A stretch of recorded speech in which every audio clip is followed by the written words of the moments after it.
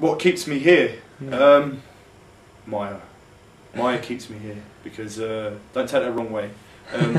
Keeps me here as in, I know how powerful Maya is, and I know how horrible, I mean, just think to yourself how horrible the outside world can be, you know. You've always got these wars going on, there's world hunger, disease, all these things. Not that disease doesn't come here, but all these things that goes on around you, you know. People getting murdered, raped, shot, you know, all these things are horrible. But you're protected in this temple atmosphere, you'll never have to go through any of that. So, you know, the outside world, it's a harsh environment. If you haven't got, you know, things like the resources to keep, you know, to give you security, but here it's all provided for you. Krishna gives you everything. He gives you protection, you got food, you got clothing, you got great association, you got nothing to worry about. All you got to do is focus on your spiritual advancement. You know, you don't need to worry about, oh, am I going to have enough money to pay the rent, or you know, we're running out of food, or I wonder where my children are, so to speak. You know, it's just a nice, peaceful atmosphere, and you know, simple living, higher thinking. Does temple life suit you? Does it suit me? Be honest. Honest, right. Yeah. The getting up early, I actually love getting up early and having a shower at 3 in the morning, 3:15. Well, it's between it 3:30 and 4. Yeah, 3:15 in the morning. Depending on how many times you press snooze. Yeah, depending on how often the snooze button is found and pushed. I'll get up at varying times, but yeah, we put our alarm for 3:15 generally. 3:15, yeah, onwards. So yeah, I like getting up early and having a shower, and that's not spiritual life. That's just having a shower. I like getting up early and going to Mangalati, which is the initial morning program, and singing to the deities. Singing to the deities, just being in that atmosphere where everyone's focused on Krishna. That's amazing. So I think I'm very very suited to that. The things I've struggled with are things like, is this a later question? No, carry on. Yeah, something I've struggled with is there's actually one case where I got food poisoning, and a few people got food poisoning, and people say these are often tests by from Maya, from illusion, that are given to you, and to see if you can overcome it. And I kind of failed the test a little bit because I became a bit of a drama queen, and I just went around for 5 days saying "God's stomach ache," and I didn't really take it in a spiritual way, which is unfortunate because it was. You know, it doesn't matter. Every experience is to learn from. So maybe next time it happens, you'll be a bit more prepared. Well, that's it. Now at the moment, I've got a mouth ulcer. It's a smaller test, but at the same time, it hurts, and I'm trying to use work through the pain. Yeah, through the pain. We actually had a class from Ruben Prabhu the other day, and he was talking about death and how we should prepare for, you know, the pain we feel at death, because we need to obviously remember Krishna at death, at the point of death. So, you know, if we can't get through like a cold without freaking out, then how are we going to get through death, which is like the most painful thing? You know, detaching our souls coming out of our body. That's like the most painful thing we're going to feel. Yeah. So we need to prepare every time we get ill. To prepare for that by thinking of Krishna. Thinking of Krishna and working through the pain and seeing the bigger picture. So I'm going to try. That's something I've learned. The big thing I've learned is that, you know, getting ill.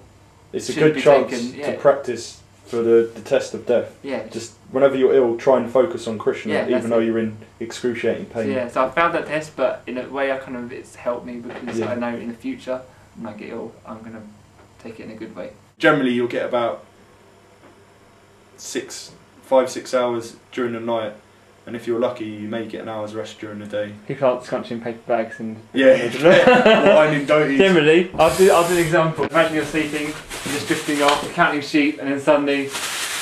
Bag rustling. No one likes the bag rustling. No one likes the bag rustler. Bag rustling is not nice when you're trying to sleep. Yeah. So yeah, and you've got to be prepared to give up your privacy, because there's always other Bhaktas or brahmacharis around you. Yeah. So you've got to be prepared to not have you've got to give up your personal space. Yeah. You know, austerity's in giving up sleep to a certain extent and less eating. No, that's not true. Generally that's the idea. We want to cut down our eating so we can spend more time focusing on Krishna consciousness.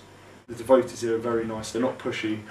So they basically say whatever you're comfortable with doing, then you know, go at your own pace. So yeah. Is there anything you want to say to inspiring Bhaktas out there? Aspiring or inspiring? Yeah, aspiring. Aspiring. Sorry, aspiring. I'd like to say, do it. Definitely do it, because me and Charlie, I haven't got any regrets coming here. I don't think you have. No. I know Val was very upset to go, so you know, it's definitely 100% positive feedback from us. And I mean, to come here, I was deliberating a bit. I was like, oh, 3 months is a long time, you know.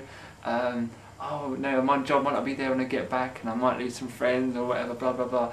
But the fact is, these 3 months have gone by in a flash, and they're infinitely beneficial. You know, the spiritual benefit you get from it is can't be measured really. So definitely recommend it. And what was the question again? Anything you want to say to aspiring Bhaktas out there? Yeah. If you got any advice? Yeah. Or, don't forget to bring a toothbrush. Don't forget to bring a towel. Don't forget to bring some dirty clothes, because you might have to go on the fields at some point. Well, old clothes, they don't necessarily don't just bring dirty clothes, just bring mud drenched clothes into the temple. It's not bring clothes that you're willing to get dirty.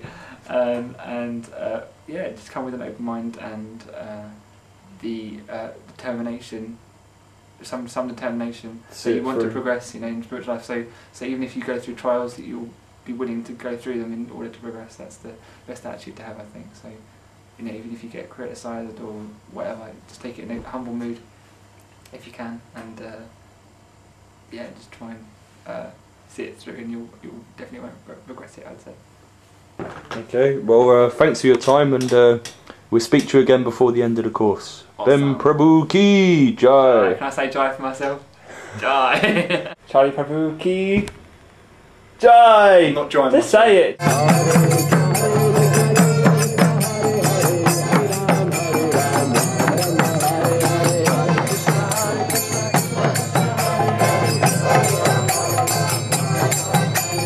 What's going on right now? Is it like Christmas or something? Hare Krishna. Hare Krishna. At the moment, we've not long finished our Bhakta classes. And, it started at 7, finished at about 9, and then we came outside and we had this wonderful auspicious view on this auspicious day of Diwali. Yeah, it's Diwali today. Happy Diwali. The infamous Ben Loka, the YouTube world knows he's famous for. I seem to be the only person in the whole of the entire internet and Krishna conscious universe that never even heard of Ben Loka. That's it. I've created more snow. Just fell down. Sorry. This is the ball. This is the ball. There's the net. Life of the moment. Live. Oh, so close. Basketball / snowball. Come on, Krishna. Empower me to get this in. I keep like jerking the camera over thinking you're going to throw it. Oh, I had a ting though, that's pretty good. It's a result in itself. Touchdown. That's not a touchdown, that's a basketball. No, baseball. Slam dunk. This is you with your new madanga that you got today? Got it today, 20 quid. 20 quid? Oh my goodness. How did you get it for 20 quid? Because I got a broken one.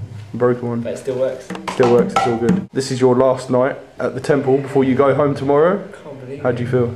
Really bad. No. Bad? Why did you feel bad? No, really good because it's been a good experience, but I'm not ready to go outside yet, but see how it goes. See what Krishna has in store for you. See, yeah. There's windows here and you can see the deities because we're right above the temple room. So the deities are down there. That's where the pujaris do their service, down there. Sunflowers. This is where they make all the flower garlands for the deities and Prabhupada and that. They generally set up a table here. I'm sorry. I'm powerless to help you. But you will be here at any moment. What should I do? Where should I go? I don't know.